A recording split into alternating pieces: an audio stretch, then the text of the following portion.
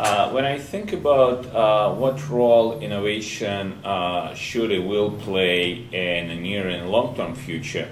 I'm pretty excited about opportunities that our company has, because basically what we do, we help companies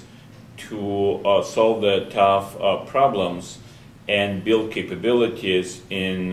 field of structured discipline innovation. These words sound a little bit controversial because we all think about innovation as something that is designed for crazy geniuses that should come up with new ideas when they take a shower. But in reality, there is a methodology, we call it G3 innovation discipline, that allows you to take any problem, structurally analyze it using different tools that you can learn,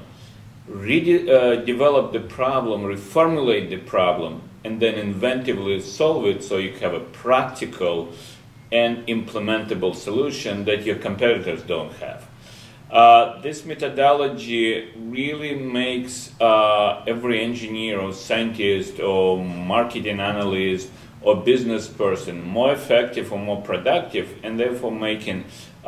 company more competitive in the marketplace. The origin of our methodology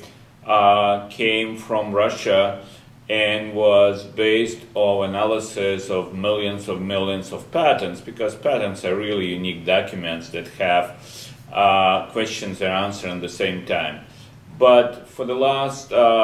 15 plus years, we've developed this methodology and made it a practical tool that the best companies in the world like GE, Siemens, Intel, Alcoa, Clorox, you name it, successfully using. And therefore I encourage everybody to think about innovation as a new science that you can learn and apply in order to make your and your company more competitive in this tough marketplace.